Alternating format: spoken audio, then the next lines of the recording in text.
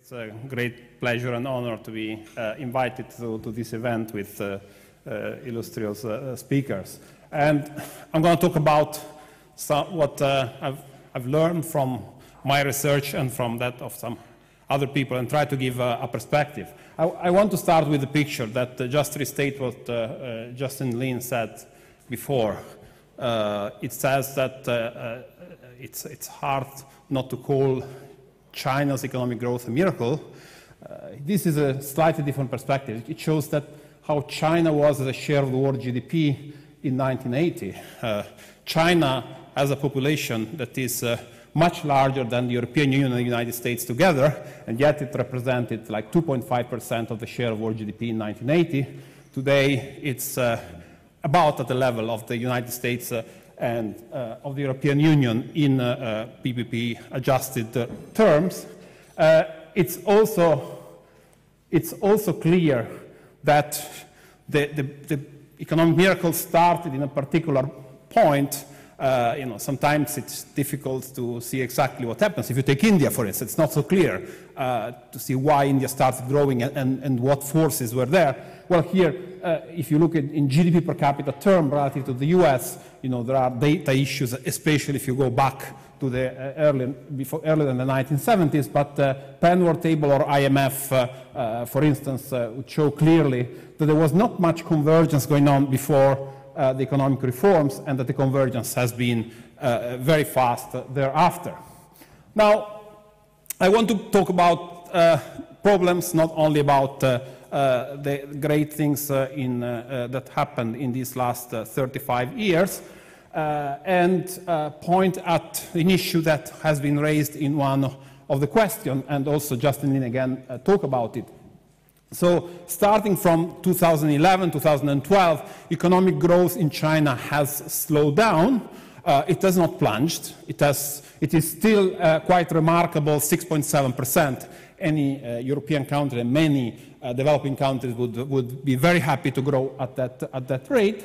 But there are signs that the economy is experiencing some difficulties that go beyond that number. We have had a reduction in TFP growth, fall in the rate of return to investment that have remained very high. So, if you take a standard model of economic growth and convergence, you should expect that the return to investment to fall over the process of convergence. Well, it has remained very high in China. In fact, at some point, for several years, it has been growing. Well, now it has declined. There is emergence of a large excess capacity in many sectors, cement, steel, etc.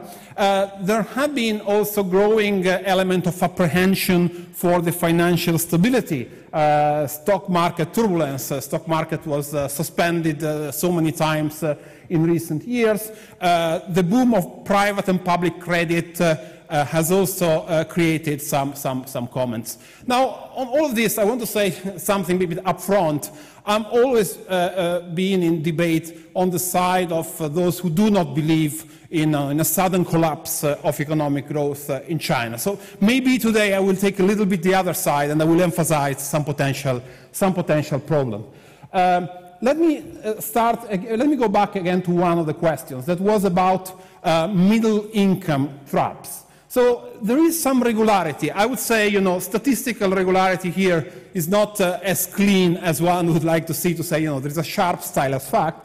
But a number of studies point at the difficulties that many economies have encountered in growing after reaching about 30% of the distance from the technological frontier as measured by productivity. Here I have selected a number of countries, mostly in terms of their economic significance. And I'm reporting, based on a methodology suggesting a study from a team at the IMF. Unfortunately, the citation doesn't show completely, but I'm reproducing methodologically something that I borrowed from other people. The point here is take as t equal to 0 the year in which the GDP per capita relative to the US is the one that China had in 2007, and project the economic growth over the following years. So, the starting point is a different year for different countries. Now you see that there is like a large group of countries that has not grown very fast. Many of these countries were growing fast before reaching that point already, like Peru, Brazil, but their economies did not perform well. Now, one can say it's a story about Latin America. Well, even countries like Malaysia or Thailand that grew faster than did Latin American countries have slowed down somehow. So there is an evidence of difficulty in going beyond this stage.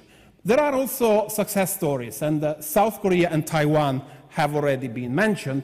For China, it's still too early, but of course the question is, has China the right policy and institution to follow up on the successful path? So in this presentation, I want to do three things. First, I want to bring some analytical framework to understand the process of economic development in a model of technology convergence, of latecomer advantage, as it was described before, that builds on my previous work with Daron Acemoglu and Philippe Aguillon. So I will show you some international evidence on that. Then I want to talk about the engines of what we call investment-led growth in China, and I want to talk about transition into innovation-led growth that we argue to be important to sustain economic growth and success, like in the case of Korea and Taiwan. And I will be specific about all these points. So what are the building blocks of the theory? Well, the main idea is that in the process of economic development, there are different engines that have different power at different stages of the development process. So far from the economic frontier, it's very important to mobilize resources, to create the condition for capital accumulation, physical investment, and through this process of investment, the adoption of better technologies. So technologies that are already existing and have already been discovered elsewhere but are not yet in use in the country, that becomes a powerful motive of economic growth. So imitation, adoption, and simple adaptation of existing technology. There is a great potential of growth there. Reallocation is also a very important part of that process. So by the process of investment, think of the model of Arthur Lewis, for instance. Well, then, by creating capital accumulation, you also reallocate resources towards more efficient use. I argue in my earlier work that this has been very important in China. As you come closer to the economic frontier, however, the power of this, of this engine becomes more modest. In particular, it becomes harder to just grow by simple adoption of technologies that already exist. Maybe you can still do it in some sectors, but in many sectors you have approached the technology frontier. Maybe there's still some gap, but the technologies require more substantial adaptation. So it's a continuous process, although what I will show you in the data, I will try to dichotomize for making the message sharper. But what matters is that the main engine of growth become the innovative capacity for firms and human capital that is also a way to foster that. Now, different engines can be aided by different policies.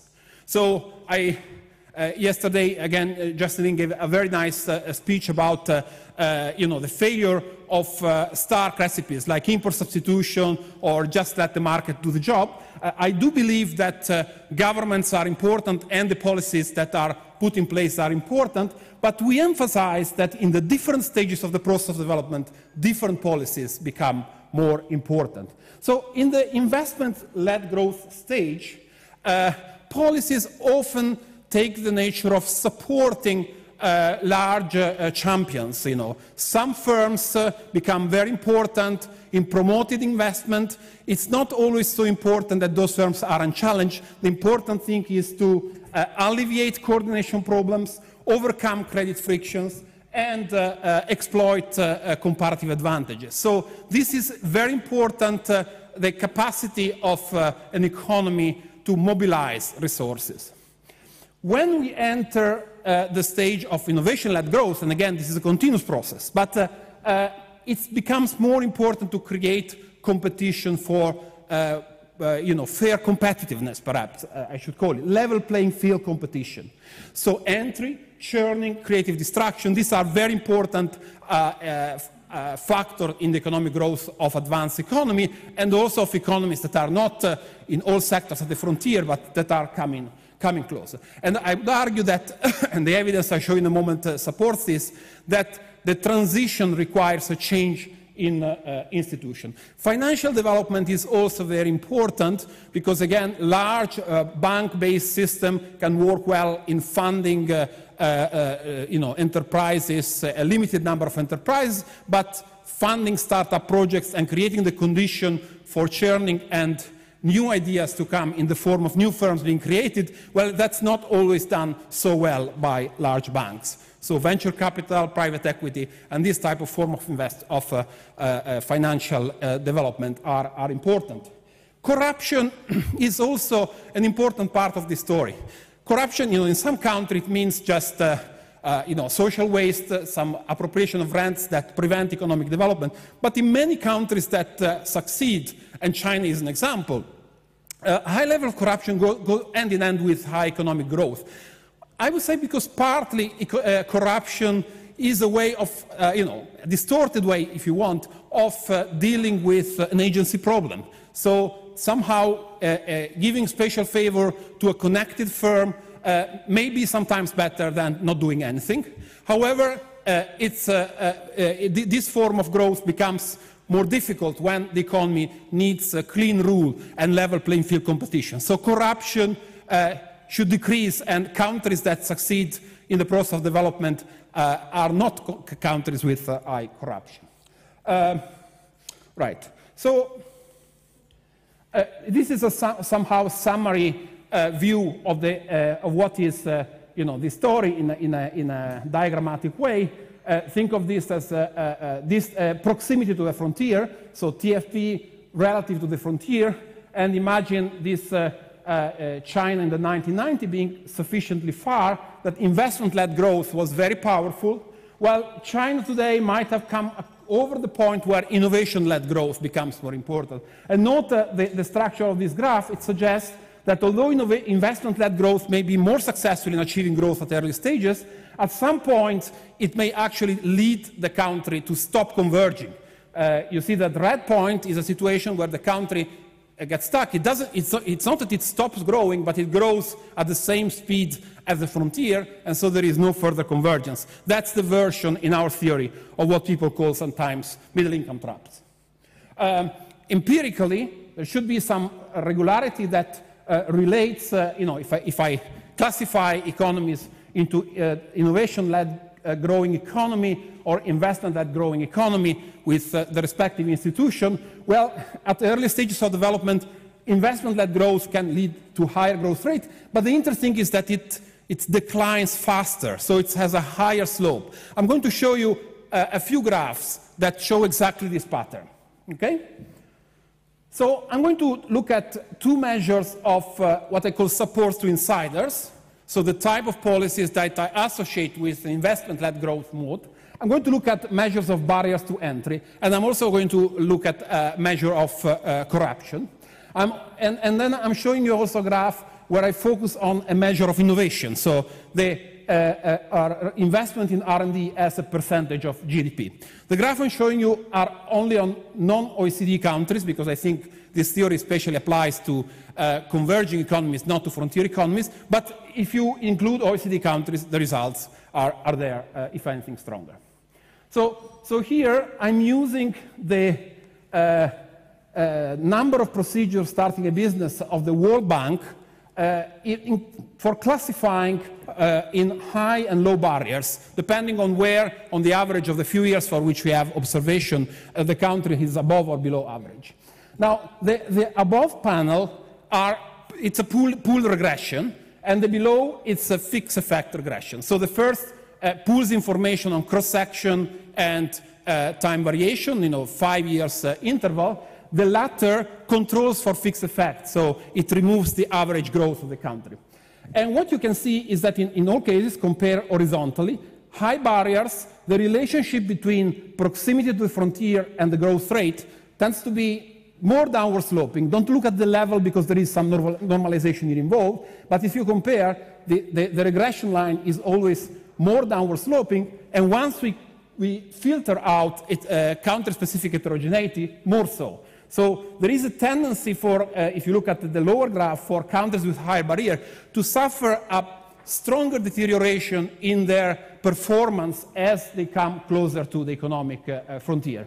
This is a graph similar to the one we had in the 2006 paper, but these are data until 2014, and so on a larger set of countries. So the results are, if anything, stronger than those we had at the time, and similar results are found if you look at corruption. So if you look at countries with high corruption, their deterioration of their performance as you come closer to the frontier is faster than from countries with low corruption. And this is an index of R&D. You know, this is R&D over GDP, again, splitting between high and low R&D countries. You see that there is a tendency of countries that do not invest in innovation to have a faster deterioration of their growth performance over the process of economic convergence. Now, I won't have time to take you through regressions, just to show you that actually, if you do the analysis, you know, with standard regression techniques, you know, we don't have very strong identification here. You can use the dynamic panels. You can use a more continuous specification rather than dichotomizing high and low growth. The results are robust for all the measures I told you. Okay, so this helps me introduce the case of China, because I think that China is an example of a country that has done very well in promoting investment-led growth. So let me talk about the institutions of investment-led growth in China. Interesting, I came across this recent paper by a team of Russian people who had studied industrialization in the Soviet Union before, and I have learned something that I wouldn't have expected, that even in Mao time there was a substantial degree of growth, both in total factor productivity and in capital accumulation. There was also, at least after the Great Leap Forward, there was also a high growth of the population, so this didn't lead to a large convergence. And after 78, as we all know, everything went faster and better. So the interesting insight is that there was already some type of accumulation in Mao regime, but you know, if you look at the data, there is a significant acceleration of TFP growth, especially in non-agricultural sector, after the death of Chairman Mao. So here are the set of factors that I regard as most important in determining the success of this investment-led growth in China. Certainly the agricultural reform and decollectivization that took place in the early 1980s. Industrial policy, I will show you later, I will show you in a moment the result of some recent work I have done. Reallocation, we argue in our previous study, it was a very important and powerful mechanism, especially between the middle 1990s and the middle 2000, the middle of the first decade of the millennium. There was an improvement in the governance of the performance of surviving state-owned enterprise, so somehow we emphasize the importance of privatization. This paper by Chiang Tai-she and Song Jiang also showed that there was an improvement in the performance of surviving state-owned enterprises. There was a very important role of technology transfer, especially through attraction of foreign direct investment, something that, for instance, a recent paper by Holmes, McGrattan, and Prescott analyzes in Restart 2015.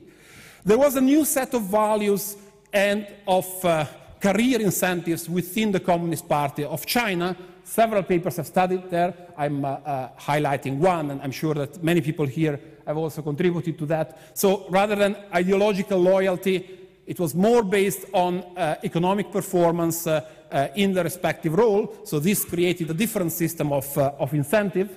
A recent paper that I think is very useful and very informative by Chong and Bai, who is here with Chen Song, talks about the concomitance of local state capacity and selective support to firms, something I will have to say about that too. So let me mention first my work on spatial economic zones together with Simon Alder and Lin Shao. So spatial economic zones have been a centerpiece of China's industrial policy. These are place-based policy that entailed a combination of liberalization and discriminatory element. So there was, on the one hand, the experiencing with market economy, but also creating a very strong distortion in the internal allocation of the resources in favor of the areas that were treated. So one of the goals was to attract knowledge through foreign direct investment and also to promote investment in manufacturing. So the two questions here are, did they create more development in the treated areas, and especially did it happen at the expenses of neighboring regions? So was just a mere transfer of resources, or was it really an engine of economic development? Well, I guess this audience knows very well the story. I usually have this slideshow that gives you the idea that initially everything was in the East Coast, and then it moved progressively inside. And the nature of this reform, since it was staggered over time, it allows us to exploit both the variation over time and over location, and we use a strategy similar to the one I used in a paper with Guillaume, Burgess, and Redding on industrial policy in India. Now, I think that perhaps the most important, the second most important part of the study is to check if the effect, the differential effect of being of being the host of special economic zones was at the expenses of neighboring regions, which is a standard criticism of this place-based policy. They do better, but some other areas do worse. Okay, so we try to go to that. Well, let me show you first what the nature of the effect is. These are kind of relatively well-identified effects. We can also see at what happened in the city. So you can see in the picture the time of the reform and what happens in every year after the reform. You see it's a gradual build-up of differential effect over the first 10 years. We also don't have significant effect, a little bit of positive effect before the reform, which suggests some selection. We try to do something. There is nothing perfect that one can do. Unfortunately, randomly allocated reform are very rare. Unfortunately for the researcher, not for the policymaker necessarily. Well, so this is the effect. It's a 20% increase in level. It's not huge in a country that grows like China, but I think that it's also interesting that there is a positive effect of investment on human capital and on total factor productivity. It's very robust, and there are large positive spillovers on neighboring cities. So being close to a special economic zones, being a city close to special economic zones, improves the performance relative to areas that are far away from a special economic zones, suggesting, if anything, that crowding in was more important than crowding out. The second factor that I want to highlight, again, based on some work I did, is reallocation.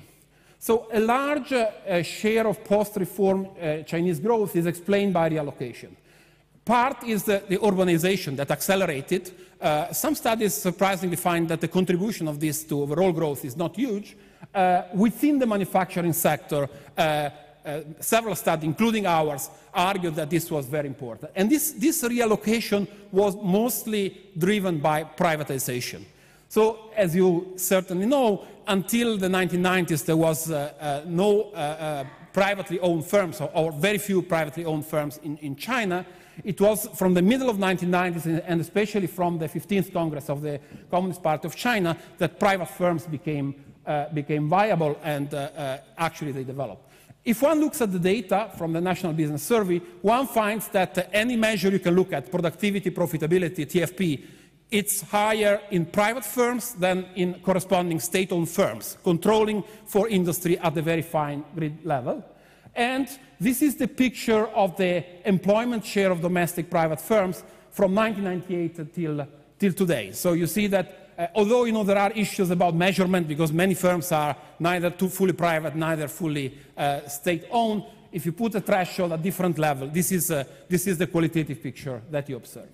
So in our Growing Like China, we argue that this happened under the shadow of important financial frictions. That somehow the constraint for the growth of the private firms is that it is very difficult for private entrepreneurs in China to get access to financing. And interesting, the theory with this ongoing transition can also explain why growth rate of wages was low in a qualified way during this transition. In which qualified way? Well, wage growth in China was never low, but it was lower than productivity growth. So somehow this is our explanation for why the rate of return of investment continued to be high and in fact increased during the transition. The fact that, in a sense, less productive firm serves almost like a reserve of labor force for the more productive firms by setting the wage at the productivity level in those firms. So we can explain the fast output growth and also something I won't have time to talk about, the emergence of a large foreign imbalance.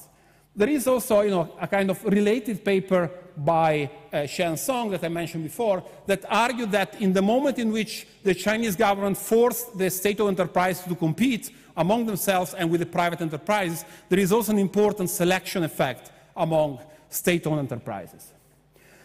Now, I should mention that this process of privatization had many peculiar features. There is a paper by Chong and Bai with Chiang Kai-shek and Song Zhang that actually studies this from a very interesting perspective. So let's go back to one of the measures I mentioned before, barriers to entry. Actually, China, as they document, is terrible in terms of that formal measure. So it takes a very long time to set up a firm, and it ranks at the level of an African, of some failed state in Africa, like Democratic Republic of Congo. Well, this, however, would be incorrect to take this measure and just say, well, it's very difficult to set up a business. In fact, this is paired with first with the process of decentralization and also with a strong local state capacity that has enabled local government to overcome formal frictions and to create strong incentive actually for firms to invest and to grow at the local level. Although this was not a kind of standard Washington consensus liberalization, it was more often the creation of local monopolies, and these local monopolies were very powerful engine of growth at the city level. The other aspect that they emphasize is that there is competition across localities and also within organization of the state and of the Communist Party that allows this not to be a system of completely frozen monopoly, but local monopoly, but competition across cities. So you would have, for instance, different type of car being sold as taxis in different cities. So this creation of rents and at the same time ability of local government to mobilize resources was very important. In many other countries, in many developing countries, the problem is that local government would just extract rents and not guarantee any possibility of development to firms because they would know that another level of corruption would intervene and they would ask again rents. In that sense, the Chinese model worked well. It was also a time in which economic growth was associated with a high level of corruption. And so this tolerance for corruption somehow was part of that model. Now, of course, this comes under question, for instance, during the recent campaign of the Chinese leadership. The question is, what will happen, what alternative system of incentive will be in place if corruption is repressed. So, and it's one of the questions that the authors raise. So, from the perspective of my talk, the question here is, this system was very good at stimulating the investment, at creating strong advantage position for connected firms. At the same time, I'm not sure that it's good in terms of creating this level playing field competition environment that I was mentioning before. So high barriers, high corruption, you remember my pictures. That's not a predictor of continuing growth. So my take is that more economic reforms are needed if China wants to continue to grow fast. Okay, let me skip because I'm sure that Chong and Bai in his talk tomorrow will come on this, and discuss the importance also of the recent Chinese economic stimulus package and how this has created, a new, has reinforced even further the path of investment-led growth. I want to talk instead about some work that I'm doing recently, so this is work in progress, that tries to address the following question. Is China making a transition that we argue is important towards a more innovation-led economy? If one looks at the picture, well, if one looks at the statements, actually the leadership seems to be very, very concerned about this and argues that innovation should be promoted in all ways. But is it happening? Well, let me first look at an aggregate figure. This is the R&D as a share of GDP in China compared with a number of industrialized economies. So if I compare China with most middle-income economies, emerging economies, China dwarfs all of them because the typical level would be around 1%, which is where China was in the late 1990s. China today spends more than 2% of its GDP, which is at the same average level as the European Union, but the European Union is a richer area of the world. So China is an outlier in this respect, and it spends more than United Kingdom or Italy. Now, spending in R&D per se may not be the whole story because, you can start classifying as R&D something because I get some guidelines or I can invest in unproductive R&D. So what we are trying to do is to understand where is all this R&D going? Is it going in the productive direction? Is it creating a new engine of growth? Or it's just, policy creates fun incentives?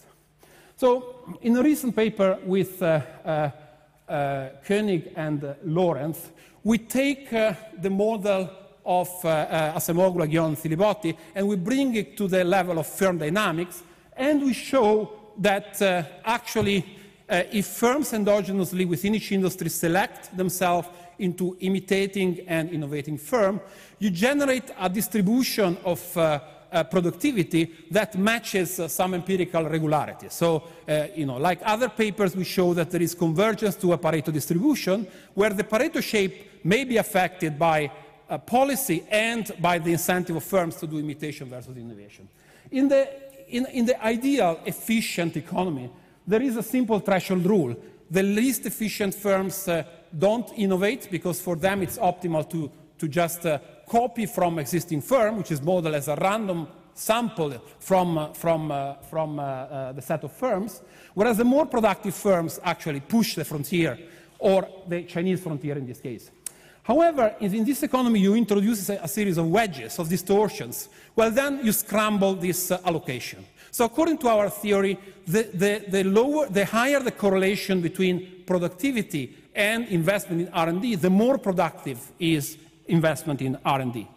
Do we see such a correlation in China? The first question we ask. The answer is yes. If you run, and this is a regression at a balanced panel of 424,000 firms, where the dependent variable is the extensive margin of R&D that we take as a proxy of innovative investment. This is just extensive margin. The intensive margin has a similar feature. So if you look at the correlation between the level of total factor productivity, controlling for industry dummies at a very fine grid level, so 3 or even 4-digit, the results are very robust. Well, we see that on average, it is the more productive firms that do R&D. It is true also, here we have data for 2001 and 2007, if you control for firm's fixed effect. And these effects are also quantitatively sizable. It's also true that there is a clear and strong advantage of state-owned enterprises. So everything else being equal, state-owned enterprises do more R&D. That suggests that there might be still some misallocation. In fact, it's true even controlling for wedges in the capital markets, which means that we know that those already are smaller for SOE. There is yet something else that favors state-owned enterprises. Do we see this misallocation becoming larger or smaller over time?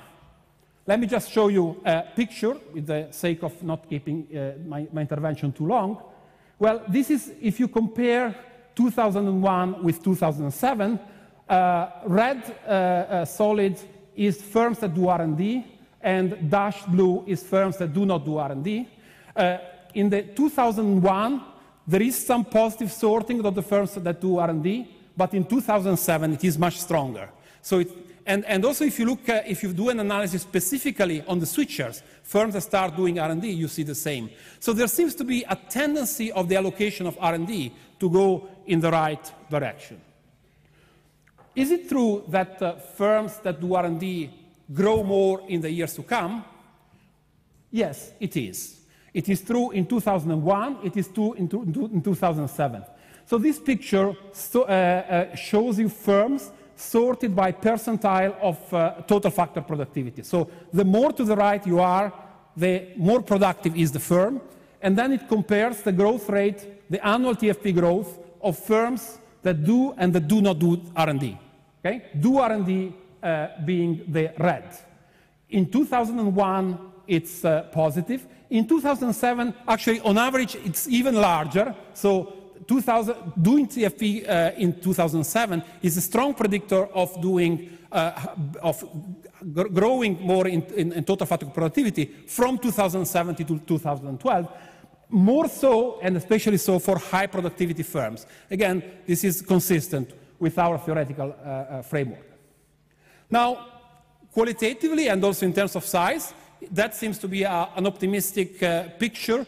Note that people have looked at patents, for instance, and have found very mixed results. It looked at, the conclusion on the patent literature tends to be that, patents, it's a big mess. We don't know if it has anything to do with innovation. R&D seems to have, at the firm level, to do with innovation. How does China compare with a success story? I take Taiwan, and following Justin's suggestion, I should not look at Taiwan today.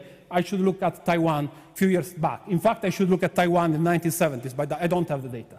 I can look at Taiwan between 1988 and 1993, and what I find is the following. First of all, there is more sorting in Taiwan by TFP than in China. Okay, so these are, in China, you see in blue the 2001 and in red 2007. Positive sorting means positively sloped shape here. So you see in 2007 in particular, there is positive sorting, but in Taiwan it's much stronger. In Taiwan, it's much more true that it's the most productive firms that do R&D. That suggests that there is like more scrambling of incentives in China today than in, or at least in 2001, 2007, than in Taiwan in the earlier days. If you also look at how important the effect of R&D on growth at the firm level is in China today versus in Taiwan earlier on, well, again, the effect is much larger in Taiwan than in China.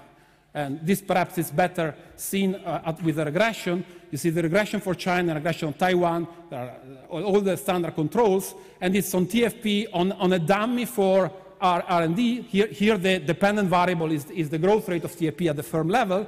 So you see that in both China and in Taiwan, the growth rate is positively associated with doing R&D, but the coefficient for Taiwanese firm is much larger. And moreover, much more dependent on whether firms are high TFP firms. So according to the lens of our model, we now want to feed and do some structural estimation. Well, China is moving in an innovation-driven direction, but not yet close to the level of success of Taiwan. Okay? So I think I should come to a conclusion. This is a summary of what I just said, and rather than summarizing this result for R&D, let me take stock on what I see today China and in a future perspective. First of all, well, I think that growth in China is set to slow down. I believe in economic theory. I think that there is still a great potential for China to catch up, but any model would suggest that China would slow down. Actually, we also made some forecasts. This is a paper published in AJ Journal, American Economic Journal Macro 2015, and there you see that if China grows at a rate of 5% between now and 2025, still its catch-up is going to be very important, so very significant. So I would say that part of this is physiological, But the slowdown, the speed of the slowdown may be very different if China makes or does not make economic reforms. I think that what China needs is more financial liberalization and financial development. The leadership has taken some steps, but still I think there is a lot more to do.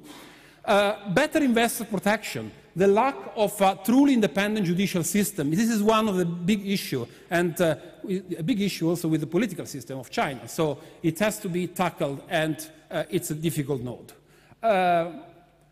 Lowering the formal barriers and creating more market incentive and less incentive related to connection.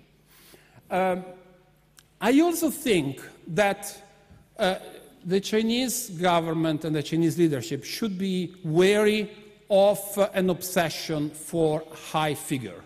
There is a part of the decline in the growth rate that we observe now, and I agree on this with Justin, that has the nature of a temporary shock. So it's a temporary slowdown. But in this is the moment where the reforms are needed. Keeping investing and accepting a decline in the rate of return in order to keep the growth rate high and continuing to pump in investment may actually go in the wrong direction relative to what I see is the necessary path of supply-side reform. Sometimes this term is used in the debate in a way different from what I mean, which is this set of policies that I mentioned. So the adjustment, maybe also the reduction in the overcapacity, but especially the structural reform that that modernizes the economy and makes it more suitable to innovation-led growth is more important. Well, as someone living in the West, I cannot resist asking the last question. I don't have the time and probably not even the knowledge, and Guido maybe will have something to say. Can the current non-democratic institutions sustain convergence to high income? Well, sometimes people talk about Singapore.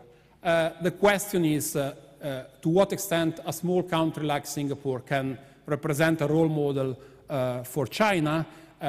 I think that the demands from more freedom will come increasingly so, and possibly not resolving those type of issues may actually have a negative effect on the future economic growth of China. Thank you.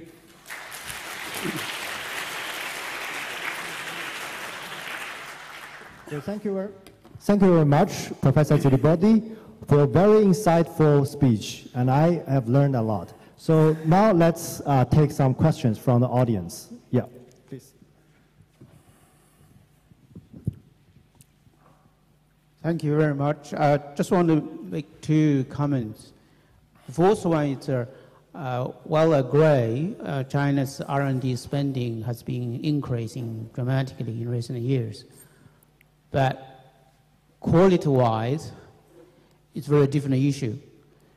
I can mention 2 points. One, if we look at the patents, the invention patent, the share of invention patents has been declining in China in recent years, while R&D expenditure is increasing.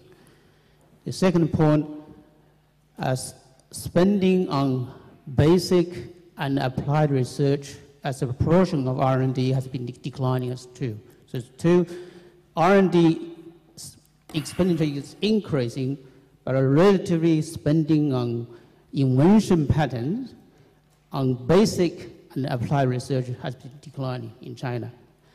My second point relates to, I agree with you on the investment in human capital. I think that I was going to ask Justin the question about this. There's room for investment, more investment, but China should change the direction of investment.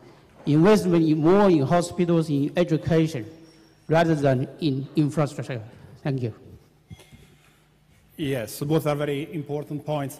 On the first one, my reading of the literature, well, actually, we want to match our data with the patents. We have not yet done it yet. But my reading of the literature is that the data on patents are not very telling in China, because the system of incentive is creating, what we see is a very limited evidence that patent relates to future productivity growth, and R&D instead appears to relate. So it could well be, I speculate here, that there has been a correction in that system of incentive, and we see patents going down. That would not be my first concern. On the second point, I actually had a section of human capital, but I knew that my presentation here should not be too long. I think this is a very important aspect of what's coming. It also comes in connection with the demographic trends. We have a big issue of demographic transition in China, and many people say, oh, this is going to kill growth in China. We have studied that issue, and also the projection about future growth that we have produced are based on that. And it is there is a very important and salient effect of the quality of people entering the labor force. And actually, if you look at over a long period, there has been a significant increase in the skill premium, in the educational premium in China for a long time until recently. And I think that shows the kind of need that the economy has of more skills. Now, in recent years, this is somehow challenging. There is some evidence that Chong and Bai has that shows that actually it has been reversed. And I think that this might be one of the side effects on an excessive reliance on investment and on sectors that do not require those skills. So I think that it's a necessary condition for what I hope will happen in China, but China must also put in place additional institutions to fully capitalize on this more educated labor force.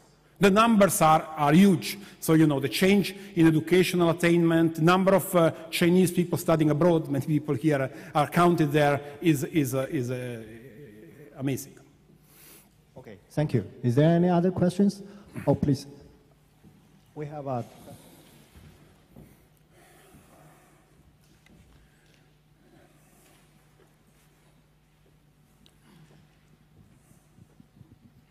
Thank you for your presentation, Maximilian Piekut from University of Warsaw.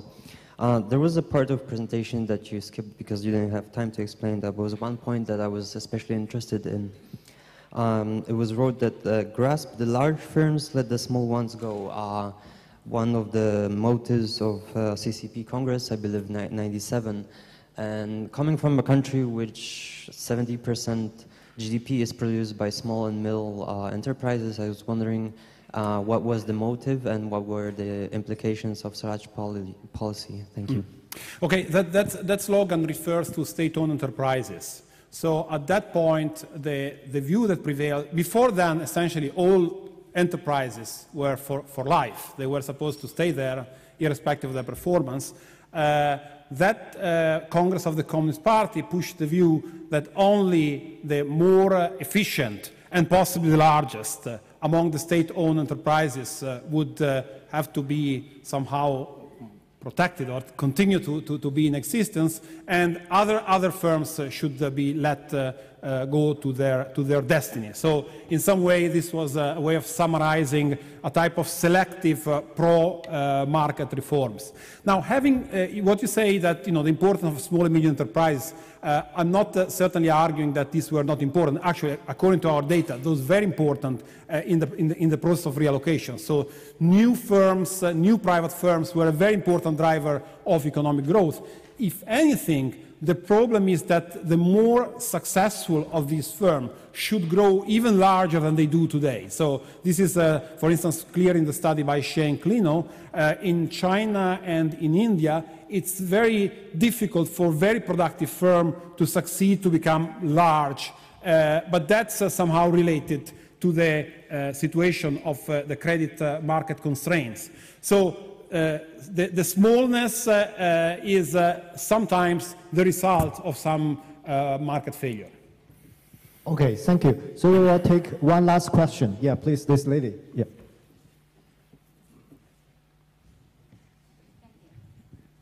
Thank you very much for excellent presentation. I have a very brief question about, I completely agree with you, China is less successful than other developed countries to make innovation economy to drive economic development. And also, I agree with you the innovation it should be and need to be, and how to promote it to stimulate the economic development in future, and particularly in China's 13th five-year plan, Chinese central government very clearly to point out the innovation economy. We need to make every effort to promote innovation economy, research and development to stimulate the next 5 and next 20 years economic growth. You also point out Chinese economy right now is perfect in transition period. During transition period, economic development requiring institution change. So from both domestic institution system and international system for innovation development, how do you think we should promote or to make advanced policies to stimulate innovation economy to play significant role to stimulate economic growth? Thank you so much. Yes. So first of all, my picture is not somehow bleak for China. It shows that actually market forces appear to direct this R&D effort, although in an imperfect way. So I would say that China has been successful in mobilizing resources, in creating conditions, like some of the special economic zones, for instance, were especially targeted to attracting technology, the creation of science parks, and everything that concerns infrastructure appears to have been done, or at least is being done in the right way. I think that there is more need of micro-structural reforms. I was mentioning, for instance, the financial development and investors' protection. I think to some level, culturally, one should abandon the idea that, well, we have to give guidelines and maybe monetary incentive, and let somehow more market forces guide that process, and make sure that existing monopoly, implicit or explicit, do not choke off the growth of new startup firms. So I would say it's not only a matter of mobilizing resources once again, but it's a matter of creating market forces.